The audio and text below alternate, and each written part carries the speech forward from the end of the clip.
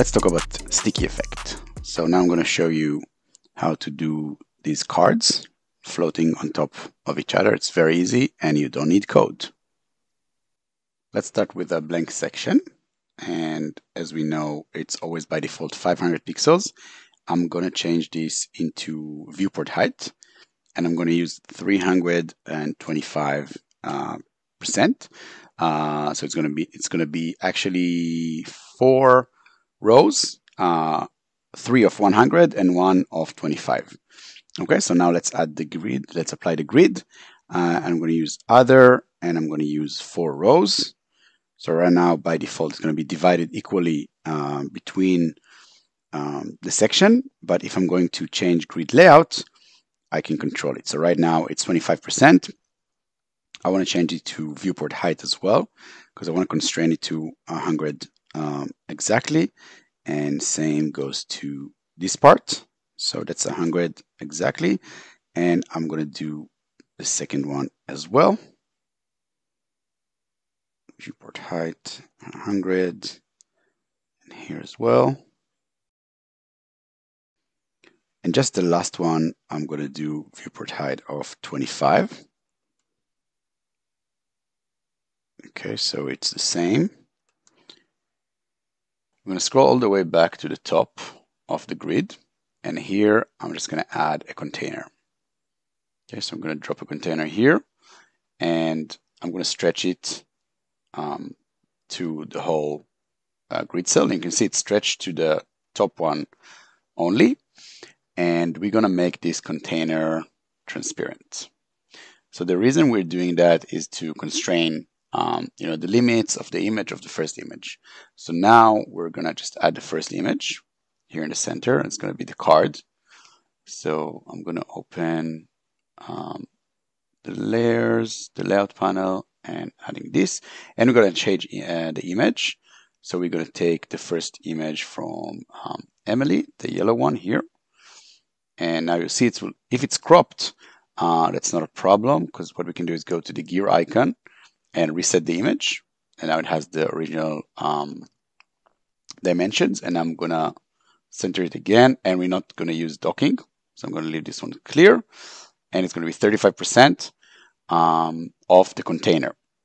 So that's a start. And for the container, we're going to add the sticky effect here. Let's create the second one. So what I'm going to do, I'm going to use Command D to duplicate the whole container. I'm going to center it to the page, and now let's push it to the second row. And don't forget to stretch it like we did with the first one. So now we just need to change this image, right? So we're going to go to choose the second one, and we're going to tilt it. So still clicking on the image, I'm going to use 15 degrees for that. And since this is already sticky on the position, we can already start to see the effect in action. So while scrolling between the first and the second containers, I have the effect.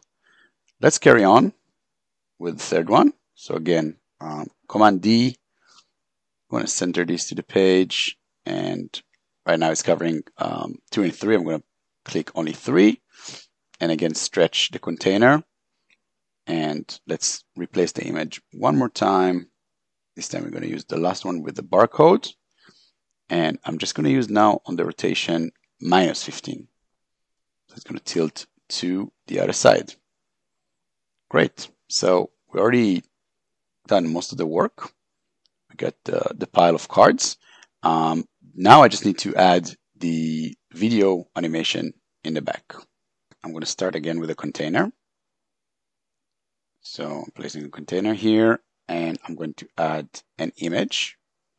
So I'm dropping an image into here. I'm going to stretch the image, and I'm going to change the image into the GIF file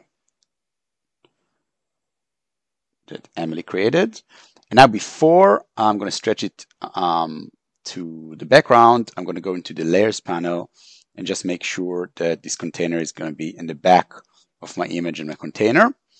And I'm going to stretch it right now. So sorry, I'm going to go to the container itself and stretch it. So now we have these 3 containers. Each one of them has an image. And this one has another container in the back to separate. And this container does not have the sticky scrolling effect, right? It's default. So it's going to stay with the site. So let's see what happens now on preview. So I'm scrolling and the GIF stays in the back. And I'm just scrolling that. So that's it. I just want to show you one more thing before we finish. I want to add another section just to emphasize on the sticky effect. So I'm going to go to here and add another blank section. I'm going to leave it pixels right now. I'm just going to change it into 1000.